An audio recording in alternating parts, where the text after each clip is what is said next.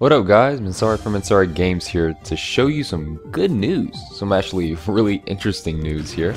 There's a newspaper in Japan that was teasing a upcoming release on a new Wii U, or not just Wii U, but any handheld, not handheld, but any console.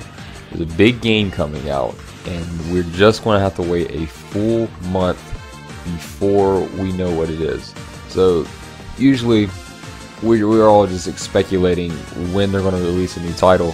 Here we actually know when a new title is going to be announced, and it could range from anything. It can be from either the Star Fox is supposed to be coming out this year, or it could be maybe a Metroid title in the works. A lot of people are thinking it's Dragon Quest X.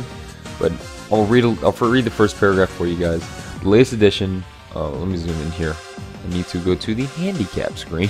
But the latest edition of Famitsu DS+Wii U has started to make its way out to readers in Japan, and there's a noteworthy inclusion in the magazine. Towards the end, there's a tease regarding a big announcement about a major upcoming title for the Nintendo systems. Sadly, there isn't much to say on this, but we will be hearing from the next issue of Famitsu DS+Wii U. And some news sites are speculating about what it's going to be.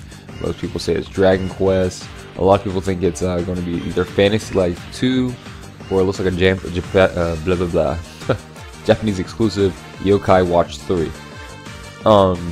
Like I said, this could range from anything. I'm guessing it's going to be Star Fox, since they've been working on Star Fox for a while, and I think they're ready to announce it. But anyway, guys, let me know what you think. What's coming up next? Go ahead and leave it in the comments below. And if you like what you see, go ahead and subscribe for more Nintendo content. A lot more contemporary content coming your way. Okay. But anyways, you guys have a good day.